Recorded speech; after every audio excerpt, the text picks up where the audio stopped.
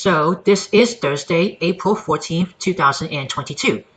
What we're going to read, China to make Hainan an example of reform, opening up a new era. Found this on CGTN, which is China Global Television Network.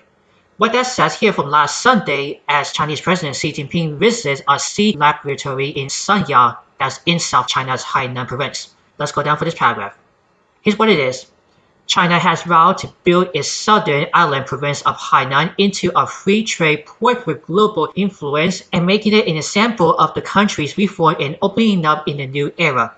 Hainan's unique role in China's reform and opening up drive was put under the spotlight as President Xi Jinping inspected the island from Sunday to Wednesday.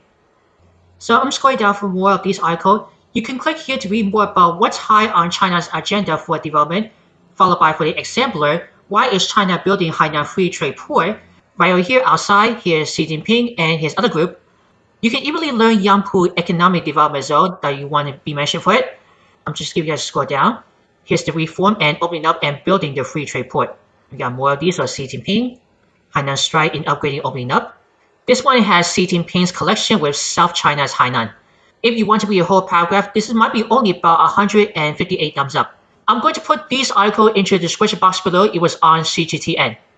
If you have any Q&A about China to make Hainan an example of reform, opening up a new era, write down in the comments below if you want to say something.